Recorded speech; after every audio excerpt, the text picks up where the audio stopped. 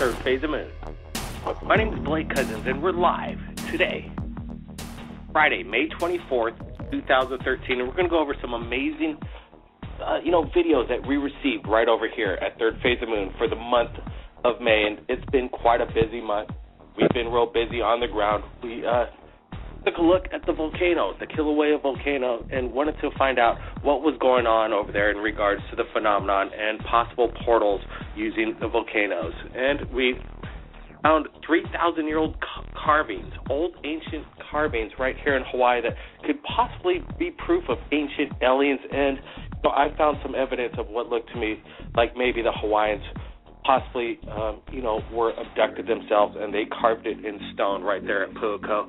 And, amazing interviews with, friends like Dr. J. Andy Elias, setting up amazing interviews with, the whistleblower, Ray Gardner, in regards to the J-Rod, Ron Gardner. J-Rod escaped from Area 51. He explains how through a Stargate, an incredible, just insight coming into Third Phase of Moon. We also got a video from Qatar of a man flying in an airplane, capturing a UFO right outside from the cabin, out in the foreground, behind the wing. A UFO suddenly appears, and he captures an amazing video of what looks to be a UFO. And there's a lot of people out there saying it's like a star or a planet or a weather balloon, even going to that far extent. And this thing actually vanishes into thin air, and I don't think weather balloons or stars or anything like that just absolutely vanish and dematerialize out of thin air. And then another amazing video from Oklahoma. Unfortunately, there was a disaster over there with the tornado, but there was a man on the ground right there, just right outside of Moore, Oklahoma, right minutes after the tornado, what appears to be a fleet of UFOs, rising out of the aftermath. And then, unfortunately, there was life lost, but there was something maybe that the aliens wanted to take a look at what was going down on the ground over there. So we're taking calls from around the world, and the number to call in is 347-934-0378. And we got our special correspondent, Dr. J. Andy Elias, right here at Third Phase of Moon. Welcome. Thank you, Blake. How are you? Hey, we're doing good. Just keeping busy. A lot of video coming in, and we look forward to taking some testimony. I wanted to ask you to come on board tonight to tell everybody what's going on with this amazing book you and I collaborated on. Oh, yes. The first of its kind for Third Phase of Moon. Third Phase of Moon, the largest UFO YouTube channel. And for all those people listening out there, this is the new station to get your UFO news. We are coming out with a book. Blake and I collaborated on it, and it's the top 12 sightings that we thought were the coolest and the best. They got amazing photographs, and you'll hear the inside story of what each one was about. Actually, there was a few that I interviewed the people, and just to get the deep inside story was amazing, and all the readers out there are going to get to see it very soon. Yeah, we really look forward to sharing this book. We had testimony, and you did a lot of interviews from people around the world, including Australia and the UK, and all the way in Myrtle Beach. And we're trying to cover the four corners of the earth, getting people's amazing videos so they could showcase it right here at Third Phase of Moon. We're going to go to our next caller. Stand by, John. Area code 201. Welcome to Third Phase of Moon. Hey, what's going on, Blake? It's Mark. Hey, Mark, how's it going? So what do you think about some of the videos that you've seen on Third Phase? Basically, let's go to the video of the UFO captured from within the cabin on a flight on its way back to Qatar. And where? In Qatar? Yes. Oh, you didn't get to see that video? Oh, no, I didn't see that one yet. But I wanted to talk about a little bit about the ones seen in Oklahoma and the one tornado.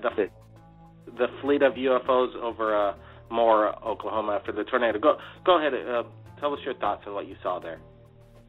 So, yeah, I was thinking about it, and I came to a couple of conclusions that, actually, if you look at that date, that's the date where in Teotihuacan, where that means, where man met with God, with the gods, that date the sun aligned above the sun pyramid on the 19th.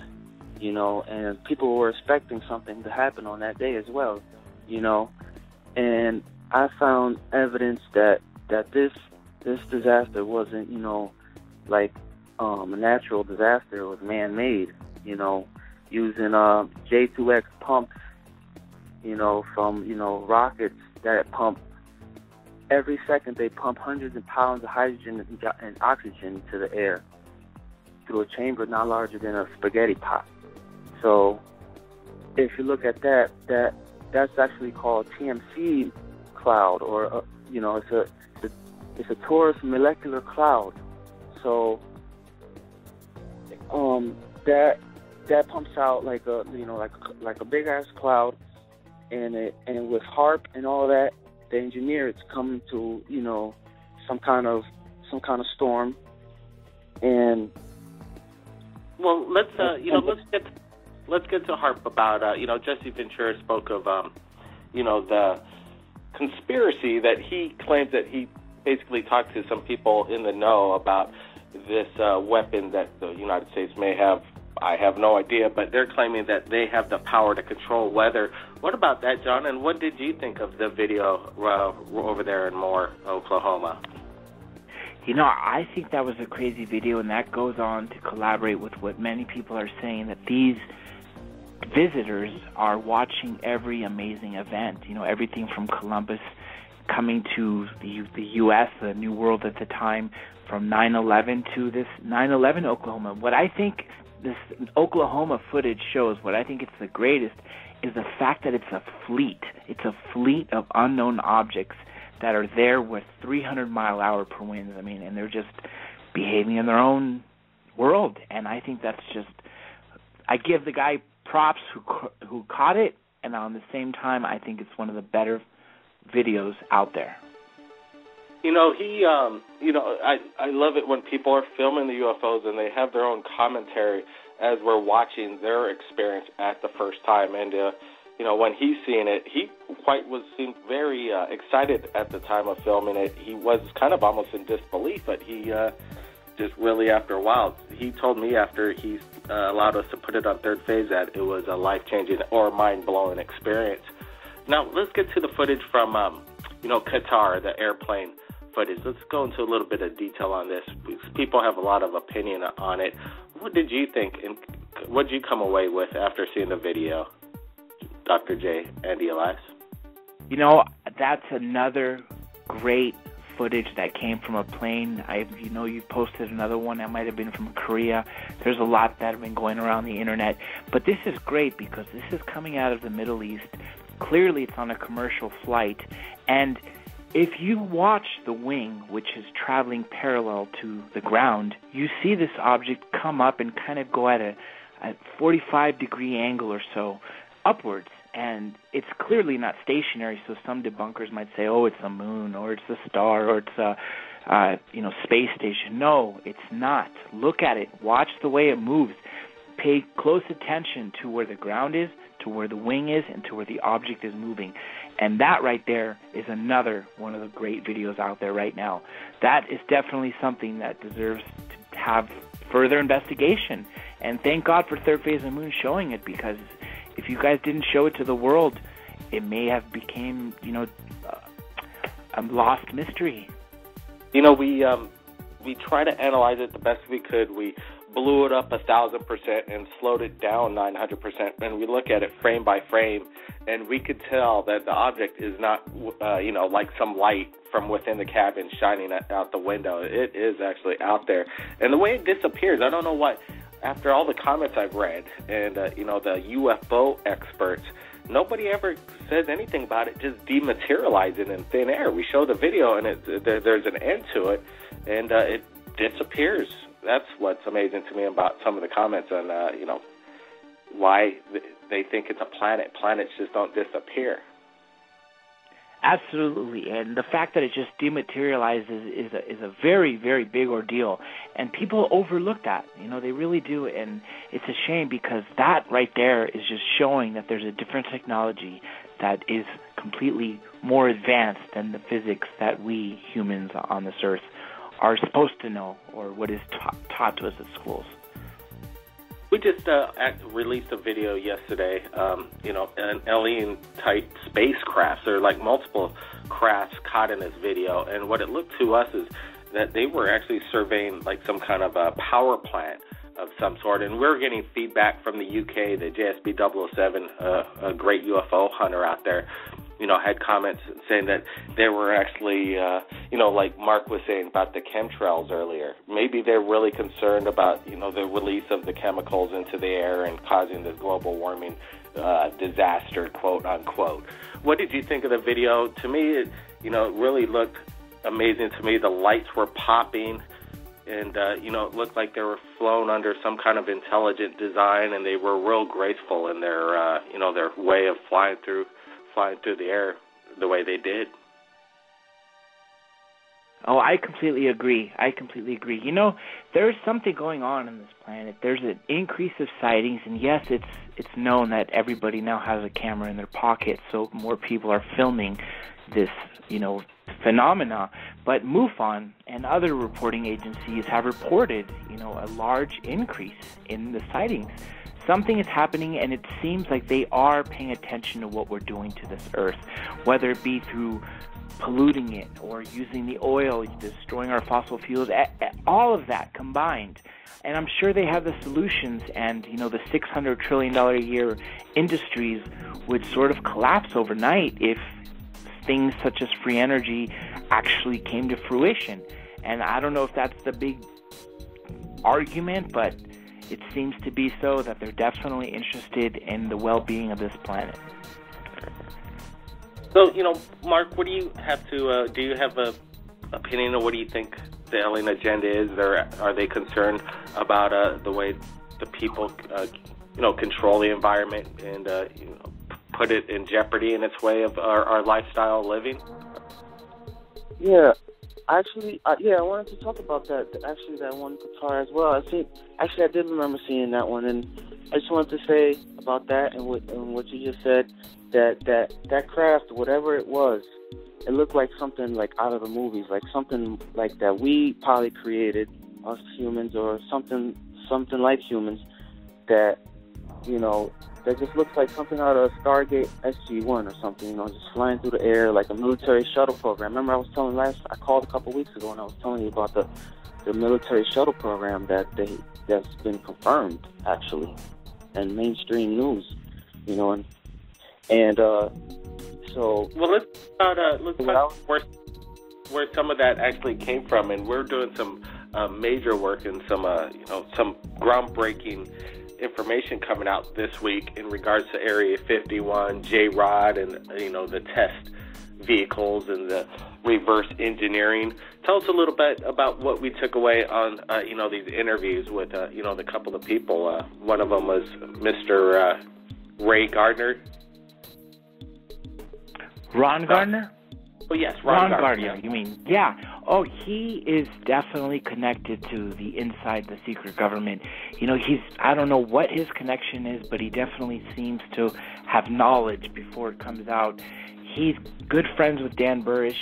He claims to be friends with one of the MJ1 members, and he basically reconfirmed a story of S4, where there was apparently a crash in Kingman, Arizona in 1953, and there was a gray that survived.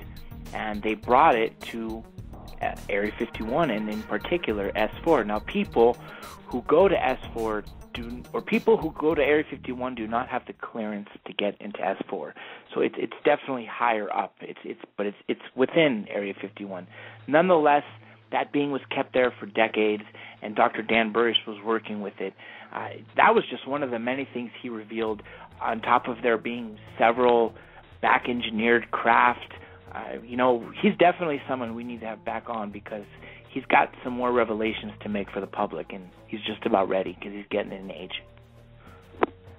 Yeah, we also received a video graciously from Open Minds TV, which we put out on Third Phase, and it went very viral because this past week we've been focusing heavy on Area 51. And the Schaefer went into detail at the 2011 Congress, UFO Congress, and basically confirmed what Ron Gardner was saying, and the whole story is basically really tight, and I really believe what they were saying is basically the truth, and I felt really happy about the end. We called it Escape from Area 51 for a reason, because J-Rod was able to, go home through the Stargate, and I thought that was absolutely fantastic, and they should basically make a movie on that. What do you think, John? Oh, I completely agree. And, speaking of Stargates, there apparently are several of them. When people talk about the war in Iraq that the U.S. invaded in 2003, which was sort of linked to 9/11, they say we went after these weapons of mass destruction. Well, I've read in more than one source, a few sources, that we did find weapons of mass destruction. It wasn't chemical, it wasn't nuclear, it wasn't biological weapons that we found, but the weapons of mass destruction we found was Project Yellow Book, which Yellow Book came from looking glass technology, which came from the Roswell wreckage. What it is basically a device that tells that person or gives them a glimpse into their future, and it could change varying on their moods. Now, there was an agreement among the MJ-12 members to dismember all of them because these were creating wars, and they literally were. So everybody complied except Saddam Hussein. So when George Bush said we were going into Iraq to fetch a weapon of mass destruction, we did. And the first place that we attacked, the first place that we took over, was one of his museums, and we built some special steps to get things down, and there was quite a secretive operation going on there, and it just makes you want to wonder, why go after a museum? What's there? Who's hiding there? But there are Stargates everywhere. There's ancient gods, Egypt, Greece, South America where the Mayans were, Easter Island, everywhere at the time. But it's definitely an interesting topic, and that can go on for decades, just talking about that. Maybe it was one of the reasons besides the attack, because, George Bush really didn't have any reason to go after Iraq and to go after a Stargate and knowing what was going on in the country.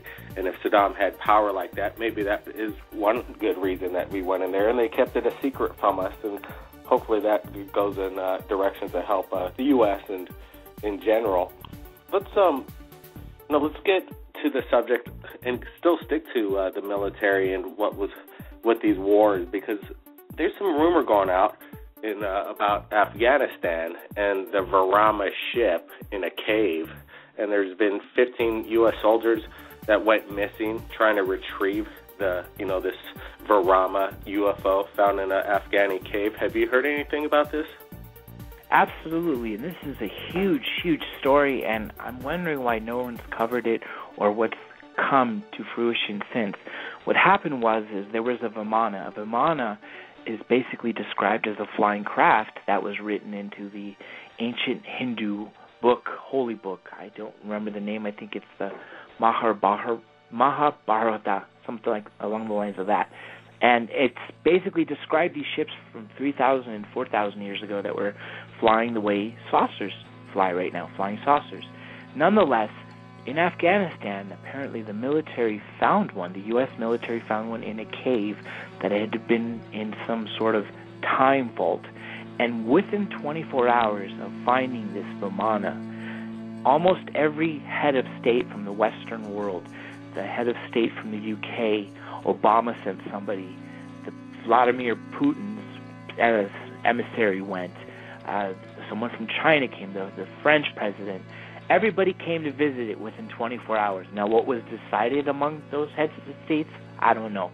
But nonetheless, they all met there in Afghanistan in a war zone because there was a Vimana found.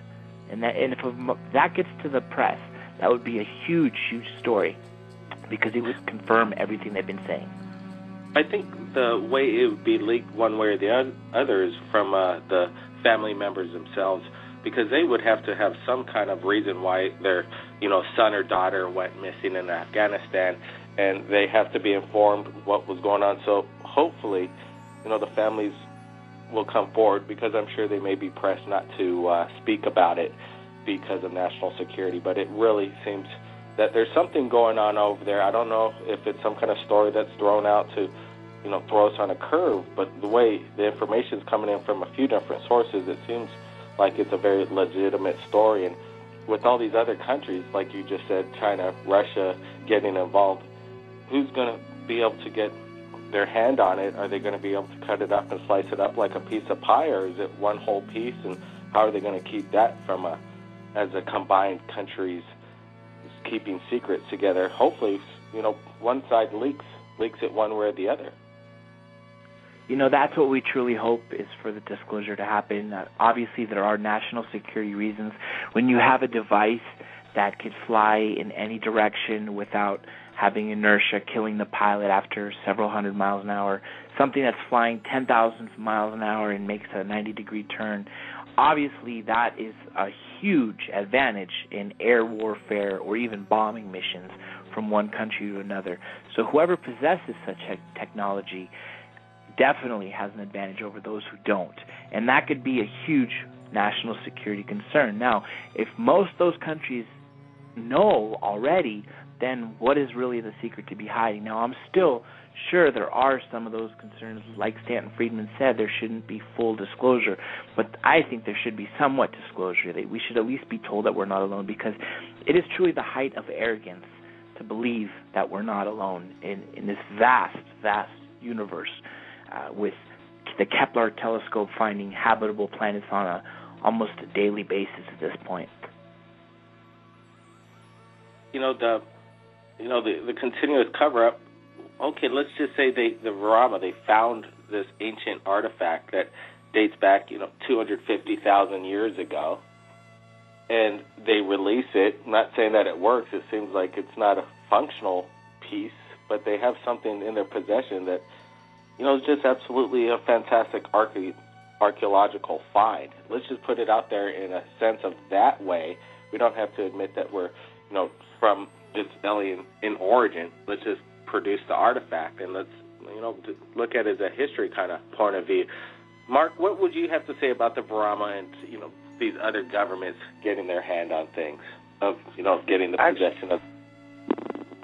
I would like to say that this whole alien agenda thing started off with basically mainly the Roswell incident, which led to eventually the NASA program and flying into space. And I think that it's more than just our curiosity that was the cause of all this. This is the whole NASA, everything was a big cover-up at the end of the day for you to believe when these aliens come that there are gods or something like that, and that, they're meant to rule over us, but at the end of the day, it's really that they're not meant to last. The only thing that's meant to last is God and Christ, and that's where you got to find the truth. You know what I'm saying? May have lost Mark there. Hey, let's get back to some more of the amazing video coming in. Phase of Moon. And, J-Rod, again. J-Rod, people have been very fascinated about what's been put out this past week. And we were putting out some exclusives, basically in regards to, the genitalia of the alien. Apparently, nobody's ever seen these pictures before, and it was classified. Let's go into a little bit of detail. It seems like there was some kind of, how would you describe it, Dr. J? I don't know, but this is actually a sad but true statement. There was some protocol at S4 which required the alien to be naked, and that's why it was drawn in such a way. But I just think it's funny that it's making a firestorm. Then again, what does an alien thing look like anyway? But the point being is this alien for 5 decades plus had to live in such a way where it never clothed itself when it was found in a suit, or so they say. Was there any information on what came out? I don't know if I missed it, or if you or anybody else knows about what they ate over there, what the government fed them. That's one thing I've actually been asking, and I haven't got that answer. But Dr. Burrish goes into this complete different conspiracy that I've ever heard, but other people seem to have corroborated it. Basically, it's called the doctrine of convergent timelines, and what it means is that there's different timelines, and since a spacecraft can alter gravity, if it can do so, then it can alter time, and therefore it's a time machine. Well, by doing that, you could travel through time. Apparently, this gray alien, the J-Rod, was an extraterrestrial and a human. It was a human 52,000 years in the future that after some catastrophic event lived underground. The Nordics are the ones that were able to live above ground. After several thousand years, apparently they went to the moon, and then they went to Mars, and then they went to the Reticuli. Let's get this and then they for the populated viewers. 3 planets there. J-Rod basically, so J-Rod is not an alien. He is, he's an alien, but he's not an extraterrestrial. He's not from another planet. He's basically from Earth, and he's like you just said, from the future. So he's not an extraterrestrial, but he is kind of alien to what we're accustomed to as a human right now. Exactly. Right? According to Dan Burish, that's exactly what he's saying. Yes, that this is 52,000 years in the future of what we would look like living underground. So we want to thank Bradford Blair for being here, Fabian Starr, the Palladian Truth, all chiming in here, listening right here on Third Phase of Moon Live. And if anybody's got any questions, we got a few minutes left, and it's you should call in. It's 347-934-0378. We got a few more minutes right here at Third Phase. Now, J-Rod, let's get to more of this. So, he escaped, but now there's other beings that were left behind. Are they still living that we're aware of? And how are they being treated? Basically the same as they did J-Rod? And do they have names of any kind? I don't know the other names. I've heard J-Rod's real name is Kaela. I've heard some other ones that I didn't stick to memory, or some other ones that are possibly Semyazi is the one, but I don't know how true that one is. But there are several aliens living amongst us. There's hybrids. Apparently, this is according to researchers and whistleblowers. There was an exchange program where 12 aliens came to Earth and 12 humans went to whatever planet they were from, possibly Zeta Reticuli. Out of those 12 humans, only 8 returned. 2 apparently died on that planet. 2 returned home, or two decided to stay, and 8 returned home. Of these aliens, there's still a program going on where they're going back and forth. They're living amongst us, and there's different species, and they're actually working side by side with humans in these underground extraterrestrial bases, and they're helping us bridge the gap with technology. At least this is what the whistleblowers are saying.